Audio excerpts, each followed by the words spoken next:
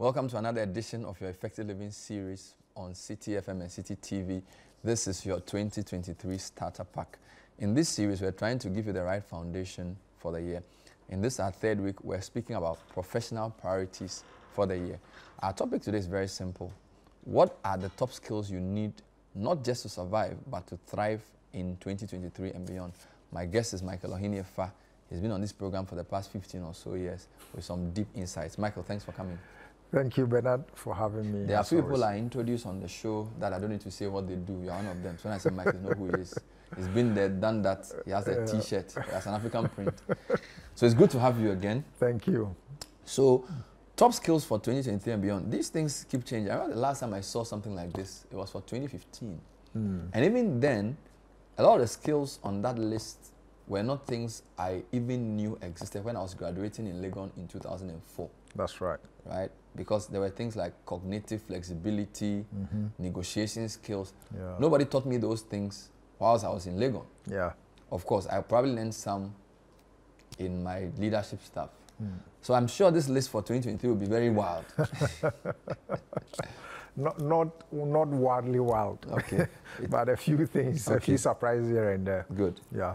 So let's get into it. What are you going to talk about? What are the what is skill? Why are skills important in this current situation? All right. So the way I've structured it, I want to dwell a bit on the context for this conversation. All right. Why should we be talking about it, like I was saying? Why should we be discussing top skills for 2023? Why should it interest somebody who has just started work? Why should it interest a mid-career person? Why should it interest an executive? And then I'll be looking at the attitudes, because you need an attitude first before the skill. And so we'll be looking at what are the top attitudes that we need to be able to do well, excel, and climb the corporate ladder. And then we'll be doing the skills itself, and then we'll come to behaviors. Because when you have a skill, it must be expressed in what you do every day when you get to work. So what are the behaviors that you need to not only survive, but to excel in your work for 2023 and beyond? Fantastic. So why are skills important? Why the top skills? Very good. Now, have you paid attention to the fact that a child that is starting kindergarten today will get onto the job market in 2041? Because of about, take or leave it, 18 years or 19 years, depending upon whether they do KG or KG is 2 years or 1 year. And so you are going to enter the job market in 2041. Now, if your child is in class 1, primary 1 today, they are going to enter the job market in 2039. Now, cast your mind forward and ask yourself, how would the world look like in 2041? So that is why the skills are important, because you are going to live and work in a world that will be vastly different from what we know today. And if you want to measure that, let's cast our mind back to 20 years ago when you and I were in secondary school and look at the world we live and operate in today. How things have come up and changed everything that we do. That is how come we need to have a conversation on the skills that we need for 2023 and beyond. When you put it that way, it makes it even more scary. Because I don't even know. 2003, I was in level 300. Very good. So 20 years after that, wow. Yeah. Look at the world. Did you ever imagine that you would live in this world and the skills that you needed to be able to excel in today's world when you were in level 300? And that's the same thing that's going to happen to our children. So we need to prepare them for what is coming. And then we need to, develop, not only prepare, but to develop them and to make sure that they are going to survive. Now, to also set the context, I don't know whether you follow the work of Professor Michio Kaku. Michio Kaku is an American physicist, futurist, and science commentator.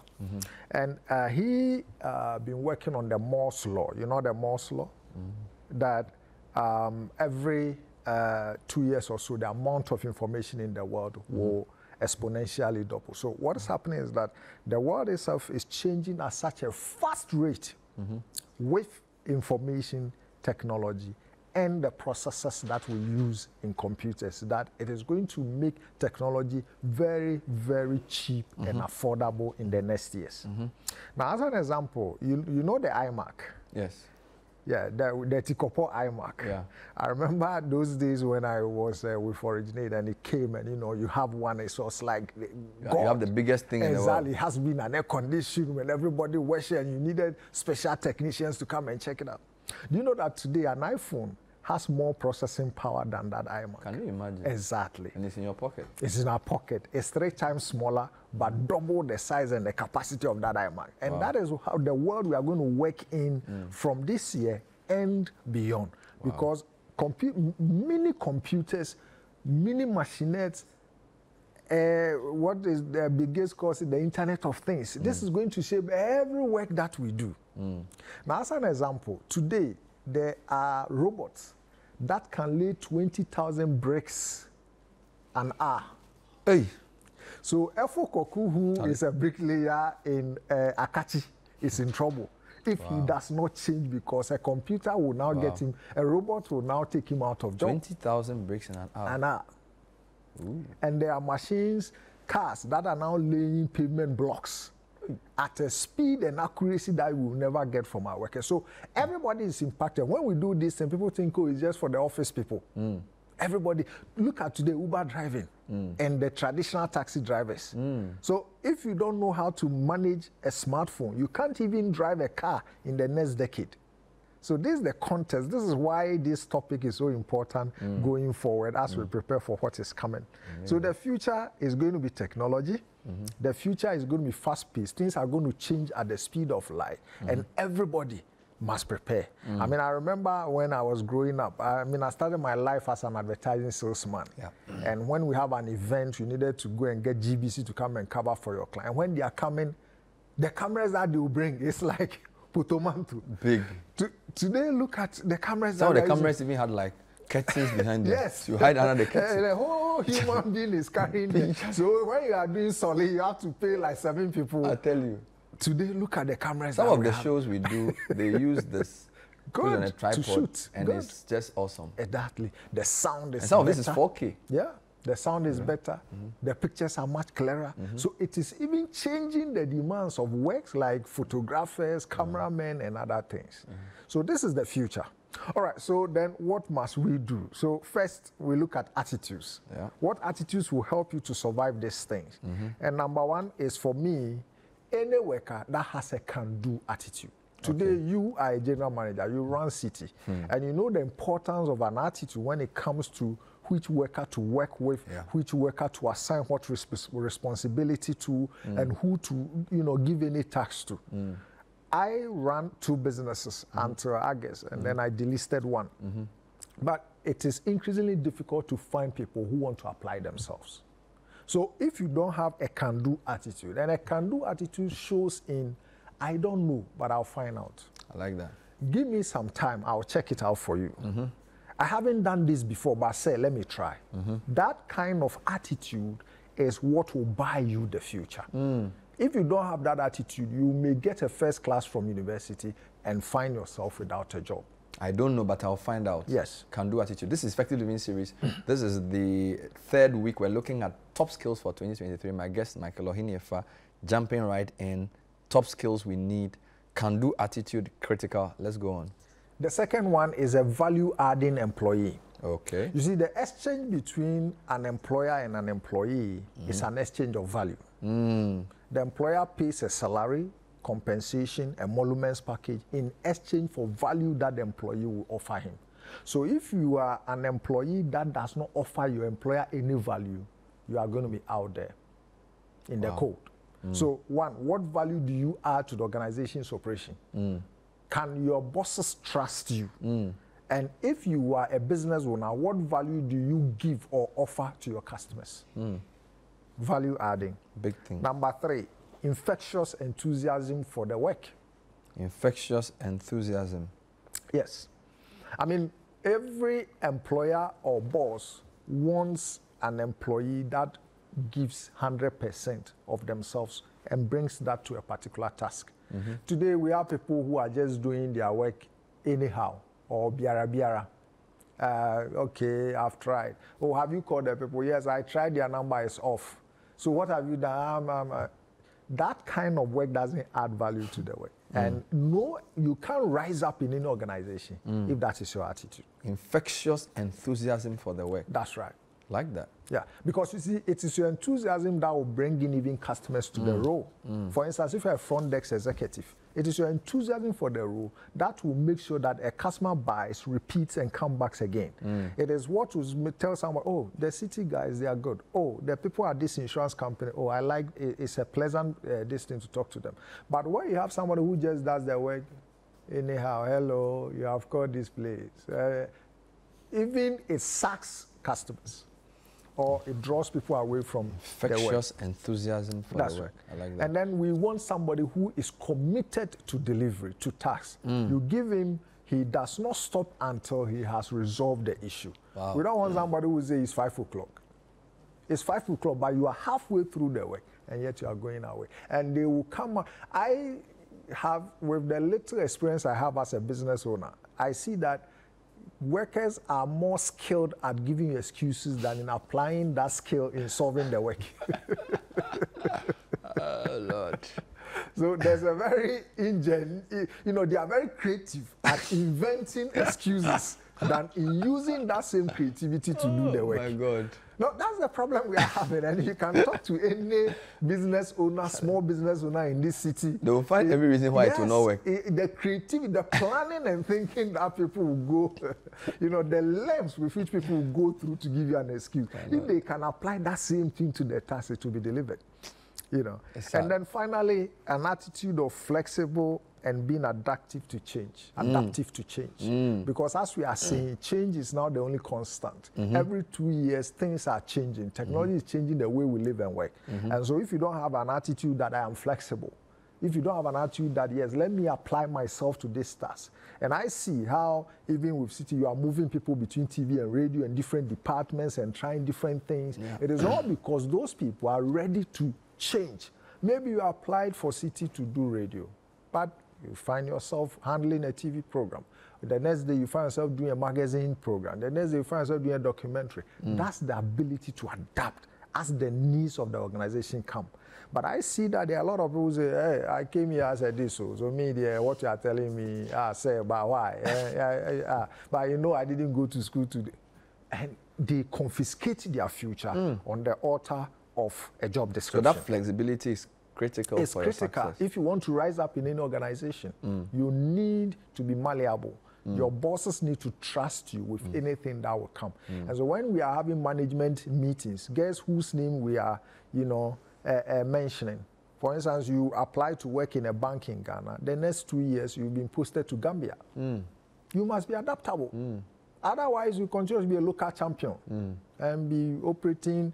I don't look at anything, but I was listening to Theodore Bismarck, who said even when you look at the way they build train rails, they leave space for expansion and reduction. So when you look at a big building, they allow space for swings. Good. And he then says, if you have no give room for flexibility, you will break. That's right. Because if you see those buildings that are very high, they allow for certain space for shifts. Good. That if you just maintain when a new wind blows, you can't survive. Yeah. And I think that's very powerful. For instance, in Lead Africa, my own organization, anybody that can tell you the first thing, no matter what you do in this organization, you must be able to train. No matter, you may be the accountant, you must train in accounting. Because we are a training organization. So if you can't train, you are useless to us. You are useless to us. Otherwise, you will not grow. So even the drivers must be able to train. You must be able to train. You must be able to run a workshop. When we do our children's camp, you must be able to handle some of the children. So you can't just say, me, a driver, so me, I don't know how to handle children. You continue to drive, somebody will come. And it will add value to you. Exactly. Because how many drivers can train? Yes. So I feel sometimes people see organizations like I'm giving to organization without knowing that they are building themselves. Yes, I think that's something a lot of people miss. That's right. Yeah. That's right. So those are the attitudes. Yeah. You haven't mentioned hardcore skills here too. Yes. Because the attitudes precede the skills. Okay. So so that's why people say I hire for attitude, I train for skill. That's right. The attitude precedes the skill. The attitude precedes the skill. All right, so let's now jump into the skills. So like you said, the World Economic Forum, every year or every other year, they release based on a survey, based on talking to business leaders, what they look at the skills for the future.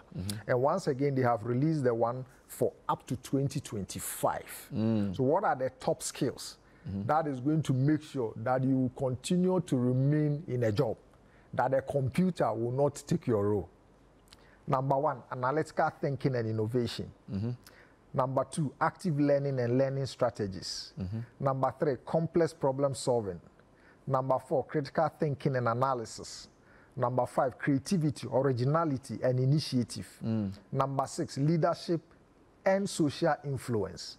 Number seven, technology use, monitoring, and control. 8, technology design and programming. 9, resilience, stress tolerance, and flexibility. 10, reasoning, problem solving, and ideation. 11, emotional intelligence. 12, troubleshooting and user experience. 13, service orientation. 14, systems analysis and evaluation. 15, persuasion and negotiation. You are rushing too much. Every one of these deserves... Well, we can show this on the screen. Please do it. Please put it on the screen, because top skills for 2025. I couldn't... one of my skills is I couldn't copy fast. So, analytical... Can you go through it again? Number one, analytical thinking and innovation. Active learning and learning strategies. Complex problem solving. Critical thinking and analysis, creativity, originality, and initiative, leadership and social influence, technology use, monitoring and control, technology design and programming, resilience, stress tolerance, and flexibility, reasoning, problem solving, and ideation, emotional intelligence, troubleshooting and user experience, service orientation, systems analysis and evaluation, and then persuasion and negotiation. Charlie, this deserves a whole workshop. Yes. This is serious. Yes. Wow. These are like 15. 15 top skills. And as you can see, very few of them are technical skills. Very few of them are taught in school. A lot of it you have to do through personal development. And through maybe having a mentor, doing some online courses, and doing other things other than what you went to school to learn. Wow. Let me allow you to look at the list on the screen for a few minutes and tell you that this is Effective Living Series. This is just week 3 and it's becoming serious. Michael Ohene-Effah is taking us through school and 15 top skills you need. Very important point he makes. If your child is in class 1 today, they will be entering the job market in 2039. So that's serious, right? So you need to start thinking about what kind of world they'll be in, and we're trying to just think about some of the things they need to know. So it's very heavy things being said. So let's try and bring it home, Michael. Yeah. We can't go through all the 15. That's right. A couple of things. I noticed that they say technology use, but also technology design. Yeah. So there are 2 different skills. Yeah. So you may be a great coder and a programmer. Yeah. But even if you're not a programming guy, you're able to use, so you should be comfortable enough to use what the people create. Good. So you don't necessarily need to be a coding person, but you must understand the way it works. I thought that was quite profound. So you can use it in your work. Yes, so they've brought 2 dimensions of technology. That's right. So we all don't have to... The first one is for the technical people, those who are actually doing the design. The design. And, and then the other one is you and I. How do we use technology, or how do we leverage technology for the work that we do? And then I like the point about troubleshooting. Thought that was very interesting. Yeah. Complex problem solving is there. Yeah. Okay, but I like the influence, leadership. Something about leadership, something about influence. Leadership and social influence. That's number 6. Social influence. That's right. Who can you rally? Who can you bring towards a cause? That's right. And I think people need to be careful. Social influence is not necessarily social media. Yeah. Because if I send you to Dakuman and say, organize a cleanup, how are you going to do it? Yeah. So it's not just, I can get 10,000 people to like my post of mango and wheat. Yeah. But essentially, who can you mobilize to do something? Can you rally people around the cause? Do you stand for something? Are you noted for something? It's very important. Exactly. Wow. And I like that you differentiate that between social media exactly. and social influence. So you can have 2 million followers, but it doesn't make you... Must translate into something. Exactly. And then, of course, you talk about the systems analysis like this. It's very wild. Anyway, so we have a few minutes to go. What do you want to emphasize as we wrap up? Because these are things that require a lot of contemplation and planning for. Yes. So basically, if you are watching or listening to us, the task for you is to begin a quest to develop yourself in these skills. Read around it, get a mentor, get a coach, attend workshops. You can learn a lot of these things. We in Lead Africa, we've just created a e-learning platform, and you can learn anything you want in sometimes as little as 11 minutes. We are not taking advantage of these things. The Ghanaian and the black man is the only one who is using social media for fun and comedy. But people are learning how to code and to do things on YouTube. People are doing stuff. And I always give this example. I think the last Commonwealth Games, the guy who won the shot put gold was a Kenyan. And he says he learned shot put just by watching YouTube. But when we go to YouTube, it's to laugh, to download something, some people doing something, and then we laugh and we leave it there. So we are not creating content, we are not even using the content to develop ourselves. When you are in a group and you send anything that is serious, no people, comment. No comment. Put a comedy there, 100 likes and 100 forward. So leverage technology. Get yourself a mentor or a coach who will help you. That, okay, for instance, I want to be analytical and innovation. How do I go about it? How do I learn about it? Apply yourself. I say this all the time. We have 24 hours a day. That 24 hours has 3 blocks. 8 hours for your work or your business. 8 hours for sleep. A lot of us cannot account for the last 8 hours. You have that, which is equivalent to just about how much you spend on your regular work to do anything you want, to learn anything you want. So what you want to do this year, 2023, is that between 8 to 5, give it to your business or your work. That gives you income. But wealth is created from 7 p.m. to 7 a.m. So what are you going to do between 7 p.m. and 7 a.m.? A lot of us can't account for that time. And it is high time that we use that to be able to build some of these skills. Wow. Now, one of the people I read, Robin Sharma, he says, to double your income, you must triple your investment in personal development. To double your income, triple your investment in personal development. Wow. This is good. Guys, are you listening? So double your income, triple your investment in personal development. So that's right. I don't know what you can do. There's always something you can learn. That's right. Personal development efforts are critical for doubling. So you then create multiple income streams, because I always tell people a lot of the things that give me money are not related to my line of work. That's it. So somebody could say, okay, come and do a session for my managers and explain the financial sector. I don't necessarily, it's not my paid job, but I'll spend some time and do some presentation. They're like, wow, this is good. Can you speak to a larger group? And they're going to pay you for it. And sometimes, of course, if I know the information, it helps me on my show. But it's not necessarily required knowledge. So get an extra book, read it in 3 days, and then do your own presentation. So double your income by tripling your investment in personal development. I think develop yourself, develop your person, acquire new skills, read about something else. You may be hired as an engineer, but they are talking about marketing, and you have an idea because you have read about it, and you are giving the marketing guys ideas about customer acquisition. Now, that increases your value to the organization. And so next time, guess who is the new manager? So, and that's why I said we keep blaming the external forces too much. We give them too much credit. It is high time we own our own destiny. So you shouldn't blame Russia and Ukraine. No. Even Ukraine is not blaming itself. How can we in Ghana blame Ukraine? They say Ukraine will do that thing. How can we blame Ukraine for something that is happening here? Of course, we understand that the global, if price of petrol increase, there's nothing you can do. It will affect you all the same. But we are saying that you can give yourself an insurance. You can cushion yourself if you can build enough around your own personal development.